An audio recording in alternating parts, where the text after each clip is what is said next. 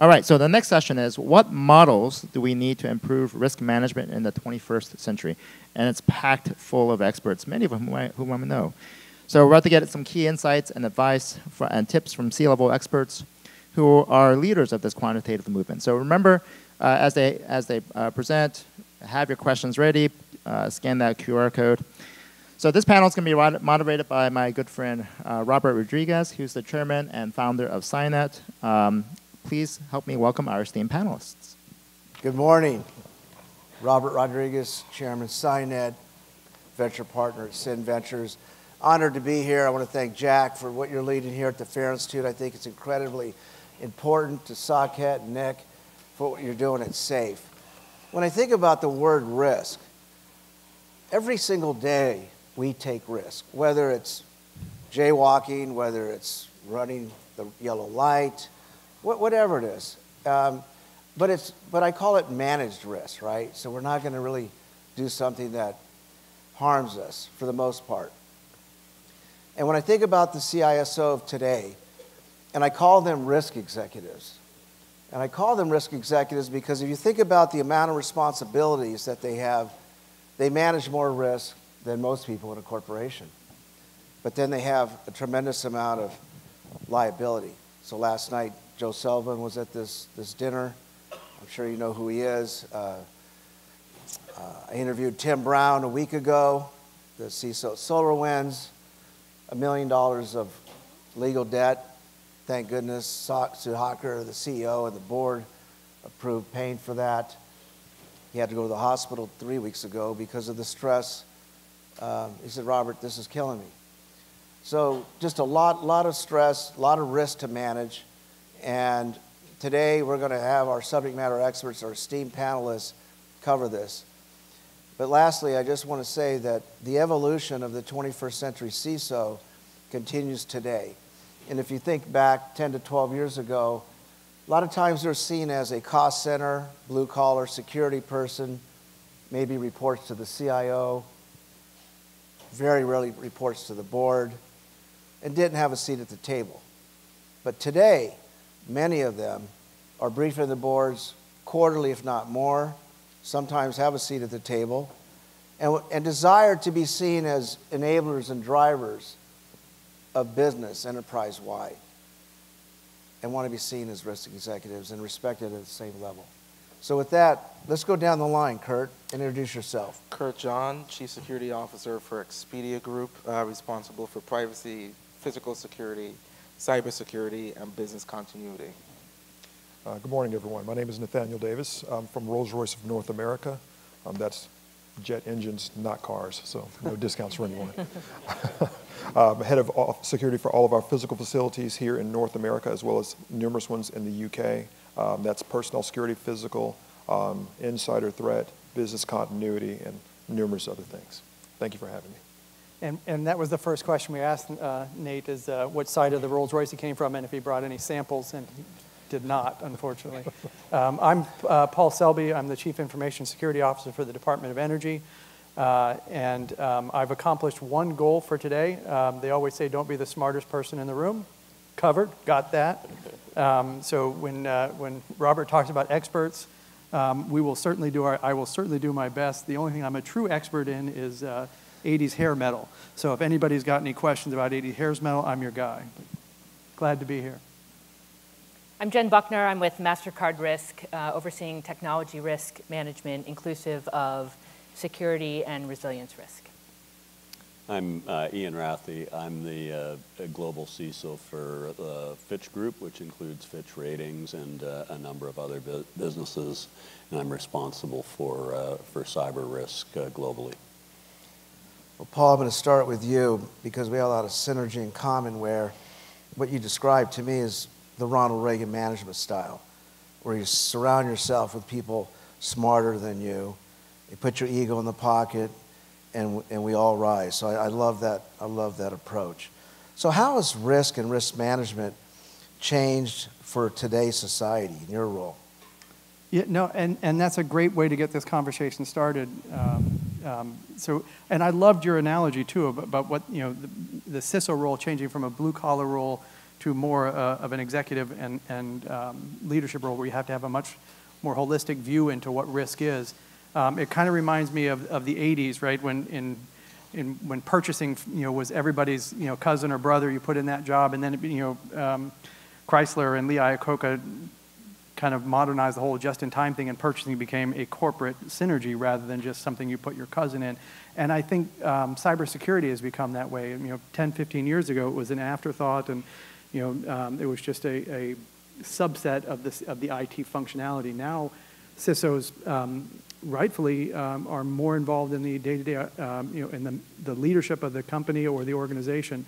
And when you look at everything that's going on, both geopolitically and technology, it's the appropriate level, because it's, to your point, it's not about eliminating the risk, but how do we manage the risk, and how do we appropriately signify what the risks are? I mean, when you look at some of the regulatory changes, some of the technological changes. I mean, we were talking briefly about artificial intelligence and the risk that puts in, from the deep fakes and the phishing capabilities that brings in.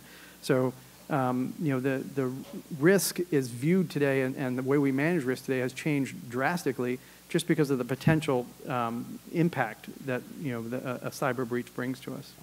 It's frightening. I feel for the risk executives today. And Ian, you've been in this business for a long time. What changes have you seen, and what's working today, what's not?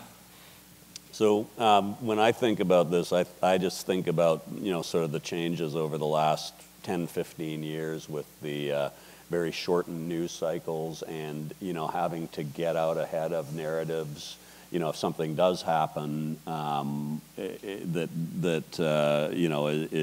have an incident at your company, you have to get out ahead of those news cycles if you want to be able to control the narrative. And so, your planning and such goes a lot deeper than I believe that it used to go, when I first started in this industry sort of 25 years ago. It was sort of something that you planned off to the side, and now it's more and more integrated into business strategies and things like that. And Jennifer, thank you for your service to the country. You served in the military. What lessons did you learn in the military with managing and mitigating risk that you've taken into industry? I think all of us would appreciate trying to demonstrate the value of preventing something that never, if it didn't happen, how can you demonstrate that that's value add? But of course, that's the premise. So I liken it to some of our, in the intelligence community, our counterterrorism work, that the whole job was to prevent it from happening in the first place, and that's the value proposition. But what I also take is military, government, discipline in exercising, and exercising with the people who make decisions, who are on the front lines, who are in the boardroom.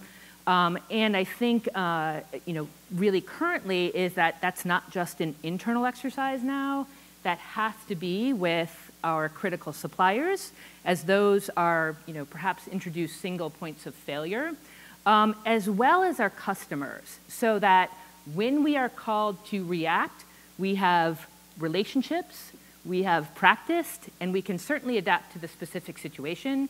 But that premise that we would exercise what we are expected to do in crisis is certainly a common theme from the military and government into industry. Kurt. Yeah, so I do have a couple of points on the earlier question on how risk has changed. I think there's a non-trivial correlation between sort of, and I promise I'm not trying to use these big words on purpose, the democratization of technology throughout the business and the evolution of the CISO role or the security role when it comes to interacting with executives. So, if a breach were to happen, the blast radius is huge, more of the business gets taken down, so all of a sudden executives are like, well, wait a second, help me understand what my risk is here. So as we've had that explosion of technology, including AI and whatever else, like spread throughout the business, that's when the boards, rightfully so, are paying more attention. On the question of, Jennifer, you made a really good point. One of the things that we're toying with when it comes to, you can't prove you stop something from happening, but we're trying to take two lenses. A is we try our best to demonstrate how we might be doing that. But the second is, I'm talking to my board about how do you introduce more friction for the attacker between the point of entry and whatever the golden nugget is. So think of it as, I've demonstrated it as a funnel. And then your point of entry might be multiple places, I don't know, help desk, wherever it is. And then do I have cloud security posture management? Do I have data protection? Do I have network security? Do I have encryption around my data? If, God forbid, that data is compromised, how quickly can I do a cyber restore? So that is one thing that I'm finding very valuable, is demonstrating the amount of friction you're introducing between the attacker and your golden nuggets, and then how quickly can you recover. So that friction piece and the amount of risk has really evolved since 2019. So if we think about 2019, entering 2020, work from home, all of a sudden, overnight. I mean, the tech companies had a 5-year plan, how they were going to achieve it. Manufacturing, finance, bank, everybody innovated and made it happen. And then you had to worry about the physical health of your employees and colleagues. And then it went on, and then you had the mental health challenges because it went on. And then we break out of it, and then it's a hybrid model. So now you got to adjust to that. And then there's the geopolitical impacts of Russia, Ukraine, and now just recent, Israel and Gaza. So people, supply chain. Nate, how's your corporation dealing with this? Well, that's a very good question. I think, as we were discussing earlier, we've been hit over the past 5 to 6 years with more calamity and just life-changing incidents than we probably have in a very long time. And again, Russia and Ukraine. COVID, that was a huge one. It's forcing us all to really think, well, one, the things that we figured would never happen, that you have to now entertain that. As an example with Russia and Ukraine, as I was discussing outside, we are an aircraft engine manufacturer. As you can probably imagine, very specific materials go into that process. Along with those specific materials, those things only come from certain places in the world. When that happens, if you have a conflict somewhere, and as luck would have it, Russia's a place, they do make very specific things that are key manufacturing ingredients for some of the things that we do. Well, one day we're not best friends, but we could still purchase from them. Now all of a sudden, there's sanctions against them, and you simply cannot purchase from them anymore. So these are things that now you have to consider, well, does the business come to a stop now? What are we going to do to circumvent that? Do we have to find other suppliers or backup suppliers? Did we bother to stockpile so that we can maintain our posture as far as moving forward? Or again, are we just forced to stop? These are all things, I think, as Jennifer just pointed out, tabletops, it's really important to think about those things that, hey, we figure would never happen, to kind of entertain those things now. When I construct my tabletop exercises with our teams, that's what I want to do. I want to make them feel uncomfortable. It is not an aha moment, to say, we got you. But at the same time, to force them to think that, okay, they did hit us with a few instances where we weren't 100% sure how or what we would do and what the effects would be if we went down that path. But it encourages that thought process to begin to plan and think about those things that maybe just a year ago we just simply didn't consider. And Can I add to that really quickly? I think it's also forcing businesses to pay attention to things they historically didn't. Culture, awareness, training, because a lot of the stuff that happened in the past 5 years, not even our wildest dreams would we imagine would happen. And so we've spent a lot of time trying to build that culture of resiliency, adaptiveness, flexibility, and it's reflected in some decisions we make specifically about the business. So for example, we might say, hey, you know what, pretty uncertain geopolitical times, how about we do 40% of contingent staff and 60% like FTEs, right? And I'm not saying Expedia did that, but that might be a thought process, while also, to your point, Robert, doubling down on mental health and so on, because at the end of the day, if you think about it, yes, it's a business, but it's made up of humans. And so the question is, how can we make the humans as resilient as possible, thereby making our business operations as resilient as possible? And Paul, I want to take the same question I asked Nate about the impact of geopolitical matters on your supply chain and your people, but mainly probably your supply chain. But I do want to comment that if you're in pharma and you have outsourced into China, or you're in the chip industry, and a lot of it's coming from Taiwan, there's certain companies right now that are moving out of China into Malaysia and Vietnam because of the risk. We've moved from a global economy and global relationships to nationalism and populism, and I can just continue to see that divide. How does that impact your thinking and your board's thinking? Yeah, so no, let me just, when you were talking about Ukraine, I will answer your question, but when we talk about risk, I met with the delegation from Ukraine about a year ago, and I was asked to come in and talk about cybersecurity. So I'm thinking, okay, great, I'm going to come talk to these Ukrainian folks about cyber hygiene and best practices, and talk to them about multi-factor authentication and encryption and just all the things they should be doing. And in typical fashion, I went on and on and on, and they just listened politely and nodded their head. And then after I was done giving them all the best practices for cyber, they said, well, we're more concerned with it not getting blown up every night. And I'm like, wow, that puts things into perspective. Their problem was that the Russians kept blowing up their networks, so they'd have to move them every night. And, well, that's a different issue. I guess cyber hygiene doesn't really matter if you have multi-factor authentication if people are blowing it up. But so the supply chain risk management, so there's two aspects of that from my view, right? There's the part that Nate's company is probably most concerned with is how do they get parts, right? I mean, because everybody, there was during COVID, there was a shortage on everything. I tried to get the flooring in my house redone during COVID.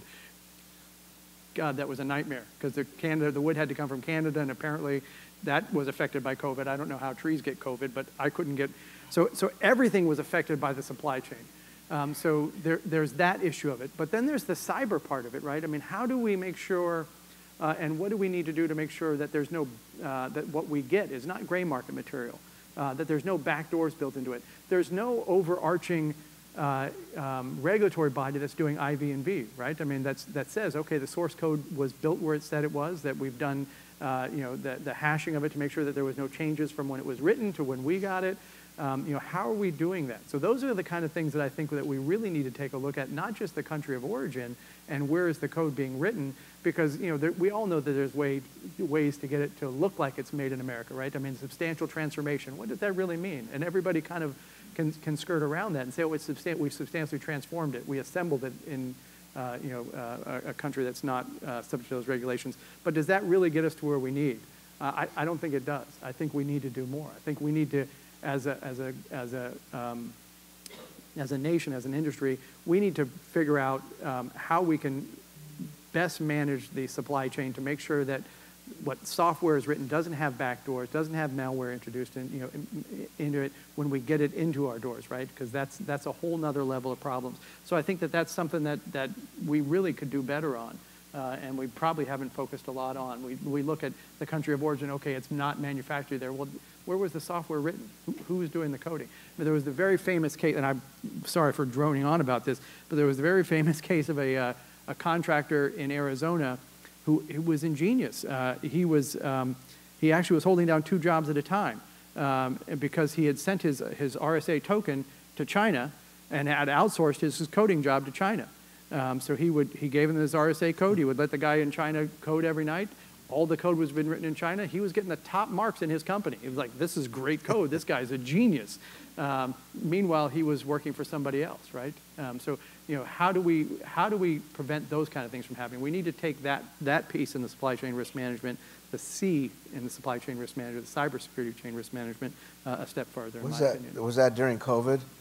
No, that was pre-COVID, actually. Oh, wow. Yeah, that was... You guys innovative. It all. Can I add to that? Yeah. Because I feel like all of us have in our current plate, overflowing plate, the management of critical suppliers in that whole end-to-end piece.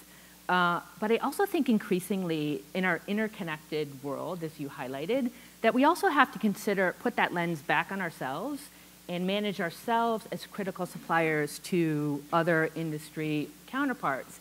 And that proactive demonstration of can I evidence consistent with the expectations of the services or products that I provide from that country or point of origin all the way, And through a life cycle, I think is also an expectation now of security, infrastructure, resilience pieces. And I think it's causing all of us to kind of, we all want to move left of boom. So how can you design that proactive attestation in from the beginning? Just like we've all evolved from, we don't add security on, at the end. We also build in that, that proactive understanding of suppliers and are there key considerations to what we will not outsource, which is, I think, a pretty important upfront business decision to inform that. And I think that affects national security and ultimately economic security. And so a lot of complexity in your job, and it's so important to be able to articulate metrics or risk to support budget or what you need to do your job. How do you prepare for your board? What do you see works better along your colleagues and you and your board? I think with boards, it's about, sort of scenarios and stories, and, you need to sort of construct your narrative in a way that resonates with them. And a lot of that has to do with, sort of putting in a scenario out there, sort of pointing out at a high level where the gaps are, and sort of driving a discussion around, things that resonate with the board. So a lot of times that's like, what's this going to cost us, right? And so that's a lot, and frankly, that's an area that in my firm we've struggled with a little bit. Like, how do we sort of paint these pictures in a way that sort of gets the attention of the right people in senior management and the board, and sort of drives support for our programs, right? And that, that's something that evolves as you build your program out, and it gets to be, you cover all of the basic things, and then you start moving out into the harder things. You have to get better and better at having those types of discussions, and a lot of it involves being able to measure and predict economic outcomes that it can be difficult to do. Like, what's the opportunity cost of not doing something? What's the opportunity cost of responding to an incident, like reacting to it rather than being proactive, right? And one of the examples that actually somebody talked to me about last night was the Target breach, which, believe it or not, was 10 years ago now. One of the costs for them was that they're, sort of cleaning up that issue, delayed their expansion into Canada. So what was the impact there on the bottom line, and what was the ultimate impact to the shareholders? And that's something that, risk models don't always cover. Hey, Kurt, same question. Yeah, it's a really good question. So boards typically ask two questions. How at risk are we? Because they don't typically know to ask more specific questions. And then the second question is, how do we compare to our peers? And so how I typically do it is, I give them three things. A is, here are the fundamentals that the industry recommends that we do and where we're lacking. The second is, okay, very specific to the business objectives. Our big bet for the next 24 months is product A. Product A relies on this technology to be successful, and if we fail at that, the entire launch is going to be a dud. And therefore, we're trying to spend some money in this space to secure this particular thing. And then the third typically is, in cases where similar companies of the size and scale of we are have experienced a breach similar to around this product A that we're launching, here's what the impact's been: $100 million, $20 million, whatever the case might be. And very quickly, you can take out the first one for a bit, the fundamentals. You'll probably come back every year to the board and ask them for money for that. But very quickly, the board can make a very quick decision. Why? Because the upside of product A is $300 million. Similar breaches have cost companies $150 million. I'm asking for 10. And so very quickly, it gives them what they need to make a decision. Can I just Please comment on that too? Because when we talked about the changing role of the CISO, I think this is probably the area where it's changed most, right? Where as CISOs, we're no longer just the tech guys in the background or the tech gals in the background. that talk bits and bytes and feeds and speeds. Because if we come into the boardroom talking like that and don't talk in the language that you're talking about, Kurt, you see the eyes roll in the back of the head and they don't understand, right? When we go in and we start talking about maturity models and compliance checklists and adherence to this policy and this regulation, they don't really get it. And I think this is where organizations like FAIR really help push us forward, right? Because we start talking about a common language and we start being able to put the quantitative analysis behind this and say, hey, look, if you don't do this, this is the risk. Exactly what you just said. Hey, if you don't spend this $10 million, it could cost you $200 million in this, or I think the final cost to target was over $1 billion, right, or close to $1 billion. And when you look at the operational cost, the opportunity cost, the reputational cost. So allowing us to have those kind of conversations changes the landscape. It changes the game for us because frankly, when I go in and talk about a maturity model and say, hey, we're at this level in the maturity model, that doesn't mean anything. I mean, okay, well, great, thanks. And then you come back next quarter and now we're up at the next level. But when we start talking about it and putting language that you just talked about, Kurt, that's the game changer. And I think that's how the role of CISO has changed, is you have to be able to navigate from one world to the other. You have to be able to live in the technical world, but if you cannot communicate what the real risks are, and I think what the FAIR Institute is doing is allowing us to put that in a language that's common and a taxonomy that's common across the board. I want to add to that. So I walked in today, and I'm thinking about the FAIR Institute, and I'm thinking that next year we won't be here. There'll be double the amount of people at the next one. And why? To your point. We need some type of standard, some type of expectation that is fundamentally foundational to continue to grow and build on. And when you think about cyber, it's very embryonic. It's 1966 was the first transmission from UCLA to SRI International. It was the ARPANET, I think. And here we are today, what, 50 years later, and we're still trying to figure it out, try to measure it, try to understand it. And Nate, how often do you reevaluate your risk, your challenges with your team and company?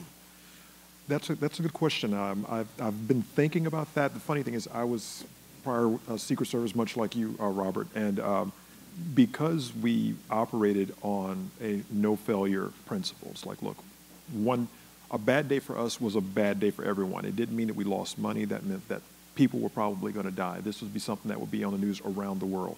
So for that reason, we continuously reevaluated our risks. I've kind of carried that over to the company with Rolls-Royce that I'm at right now, that we kind of do the same thing. You're going to have those, what I would call systematic risks. There's just certain things that you just know we're going to have to watch and maintain. You have your individual risk appetites, for as the British say, that you're just going to always monitor, making sure that your system is patched as it should be. The multi-factor authentication and things like that, just certain things that there are certain risks that are just going to come with those no matter what. But again, as I was kind of leading into earlier, the world is changing so much. Technology is changing so much. And again, going back to my government days, as a law enforcement officer, we knew we were always 2 steps behind the bad guy. You were always playing catch up because, they're working every day to outsmart you. Well, the same thing with risk. No risk, in my opinion, the environment simply does not stay the same. What we were looking at last week, again, everything that's going on in the world, is completely different from what we're looking at today. So for me, I look at those things, and that's one of those things I can consistently drill home to my team, because I know things will slip past me. These are things, be it monthly or quarterly, that we need to discuss. What's going on in the world? What types of things should we consider now that we weren't considering a month ago? And I think that's going to be the only way that you're going to try to keep up with risk. Again, I personally don't feel you'll ever completely mitigate it or just eliminate it, because we're in the business of doing, manufacturing. We have IT systems, because as long as you have that and you're operating, unless you close yourself off in a steel box, don't interact with anyone, interaction with the world, there's going to be risk. But what we do is consistently look at it. Okay, how has the world changed? What's going on out there now? What do we need to do to change and pivot so that we can identify those risks and again, mitigate them, because I don't personally feel we'll ever eliminate them. But what steps can we take to mitigate them to where they're within our risk appetite so that we can feel, okay, we can comfortably operate to move forward? And again, it's a repetitive, wash, rinse, repeat. We do it over and over and over again because, again, things change. Nothing ever stays the same. Let's segue to Jennifer. Emerging risks. What do you see today and going forward? I mean, ransomware has been one of the big ones, but with Gen AI or machine learning or narrow AI, which is a word I just learned today from Paul, what do you see happening? I think thematically, as Nick introduced, we're covering all those bases here with Gen AI, our third and fourth party. And I think it's interesting because we can see the both sides of that. They are absolutely risks which have to be managed, but they're also business and value drivers. So not tending to look at risk as the roadblock or an impediment, but being proactive to be responsible about that and put it in the business and opportunity terms, because I think the risks of not leaning forward in those areas is greater than the alternative. So I feel like that those drivers of we can all get oh wait, it's so overwhelming, but it can be managed, and in fact it must be in order to be drive value for the business. So I just want to get over to Ian. I have a question for you from the audience, Kurt. Okay. Same question to you. What do you see evolving over the next 12, 18 months? Threats, attacks. I certainly, like AI, is something that we're thinking about, and to Jennifer's point, it's something that we're thinking about, but it's also something that we're working very hard to enable broadly at the company and make sure that people can start experimenting with it and taking advantage of it and looking at how we could use it in our sort of business development and such. I see that being a big one. I see, and it's AI related. Deep fakes are something that we're more and more concerned about. We already deal with the sort of WhatsApp CEO impersonation type things, and we've been fairly successful with our awareness campaigns about that. But as these things get to be, where the CEO can actually phone you up and it sounds like the CEO, and how do we sort of train people to recognize those types of things? So those are areas that we're worried about. We talked about it a little bit earlier, saturation in certain large suppliers that we all use, and what happens if they go away for some reason.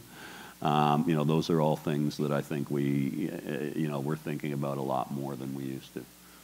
Kurt, I want to go to the audience. So Tony Roby, for you, Kurt, says, you mentioned adding friction for threat actors as a means of demonstrating value to the business.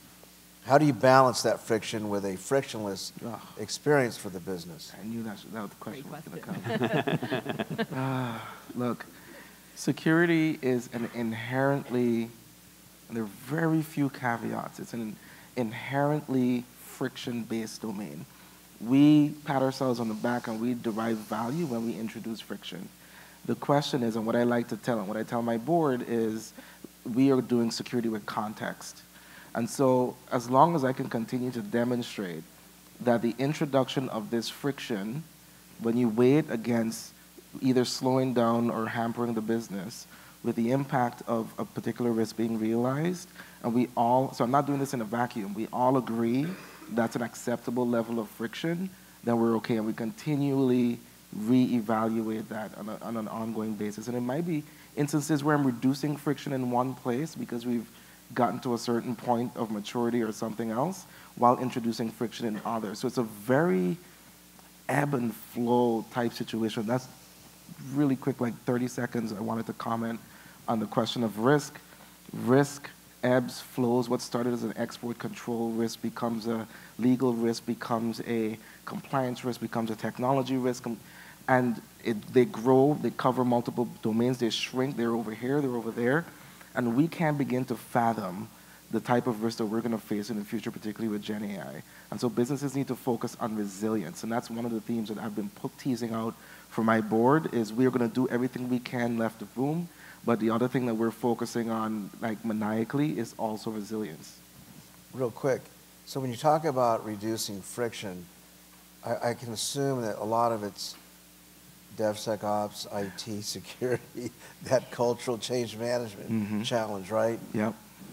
Enabling the business Yes. and safely. Yes, exactly. So, and again, that's why, so there are some things that we're trying to introduce right now, which does introduce friction, but again, and it's in the DevSecOps area, and it depends on the nature of your company as well. So we have like thousands of developers, right? So I have to be very careful about how I'm introducing friction there. There are other companies where the friction is going to be a little bit different.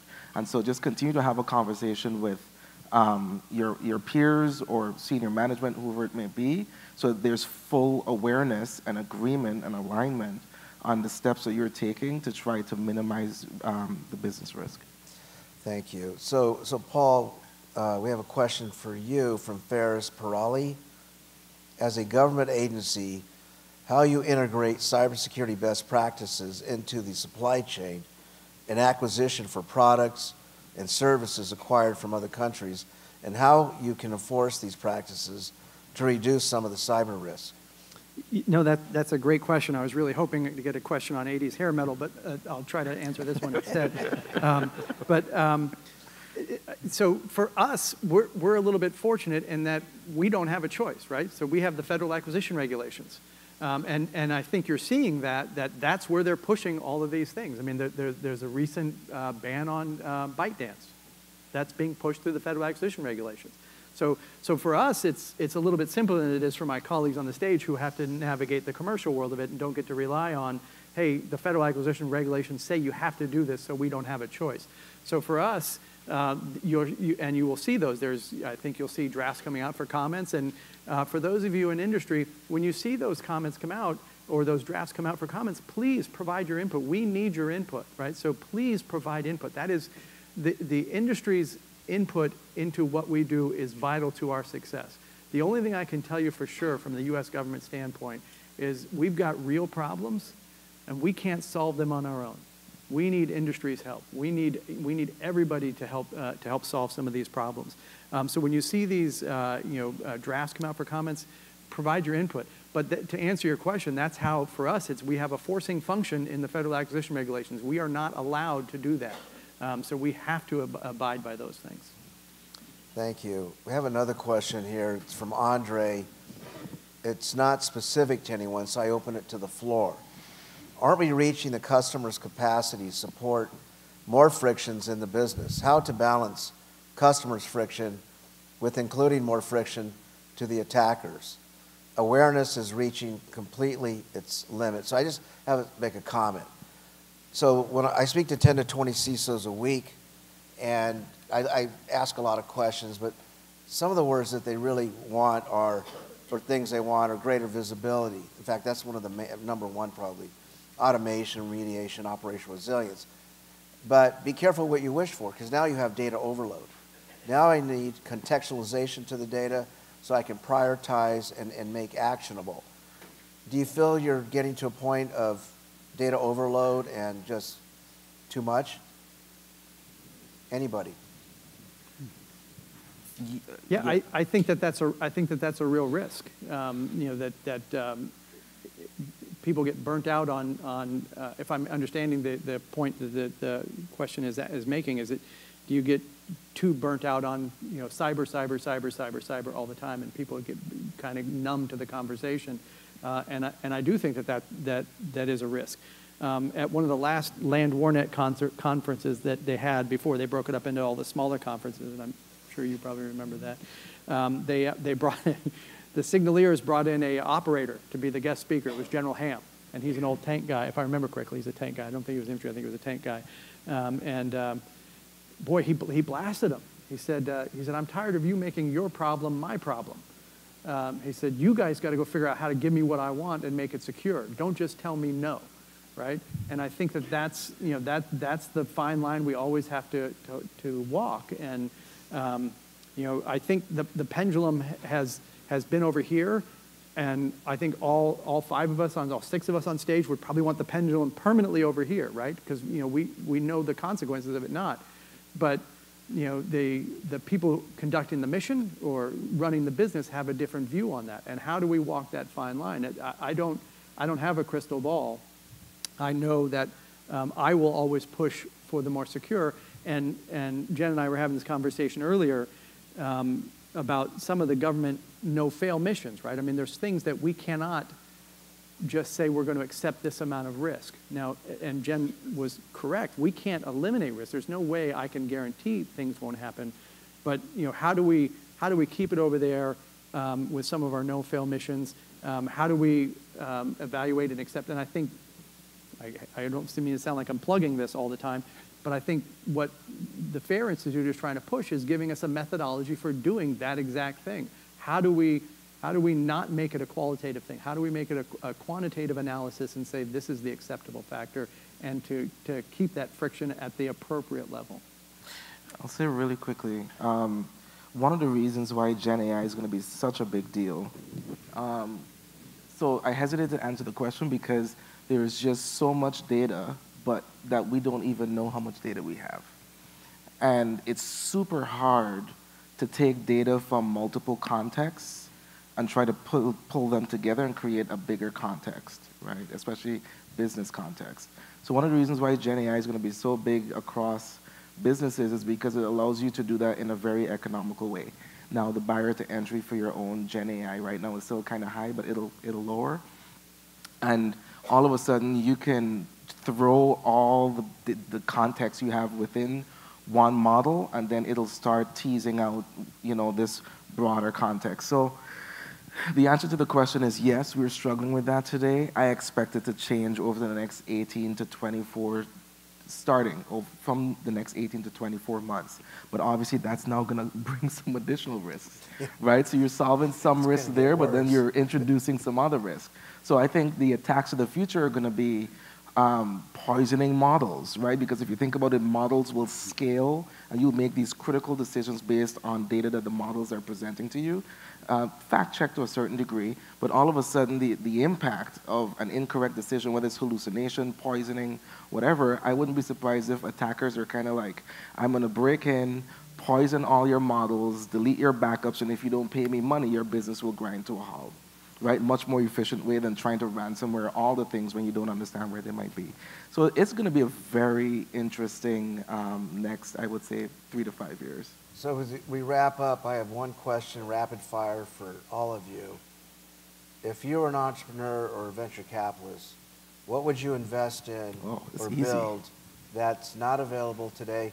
And if you can't think of something cyber, maybe it's a tool at the beach. I don't know, but Kurt. I would build AI that can measure the efficacy and sort of ethics authenticity of AI, because only AI can measure AI. And so that'll help detect deepfake voices and whether or not your model is operating the way it should and so on. I think there's going to be a lot of money in that space. And by the way, that's a growing space, the control space.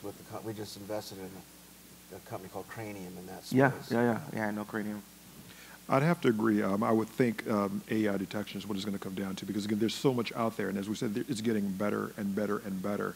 That, as we were just saying, where the CEO just called you on WhatsApp and you had a conversation with him and you really thought this was him, we're going to get to the point where you really cannot tell the difference. So, as someone was saying earlier, when you're getting emails, and before it's like, well, before you could see it was a spear phishing or something like that, pretty crappy email, and you kind of knew it. But when things are getting so good now that, for 99% of us, you can't detect it anymore from your own training, that's going to be an even more problem. So tools that can detect that kind of stuff, I think is going to be huge. Yeah, and boy, this is going to, hopefully Jen has got something more brilliant than I've got on this, because I'm going to say what they said. And from two perspectives, right? I mean, so we've all known phishing has been the #1 attack vector for years, right?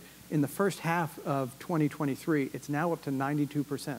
92% of attacks start with some kind of email-based attack, right? So, I mean, that's alarming. I mean, it's continuing to go up, and what AI can do with that is ridiculous, because, I mean, one of our great detectors was, hey, they misspelled this, and that's going to go away. But as I can tell you, the thing that even scares me even more is this deep fake stuff. And this case that just horrifies me is the Di Stefano case from a couple years ago, where the lady was at home and she got a call, and it was her daughter on the phone screaming that she's been kidnapped and they're hurting her, and it was just, as a parent, it was just heart-wrenching to listen to, except it was all fake.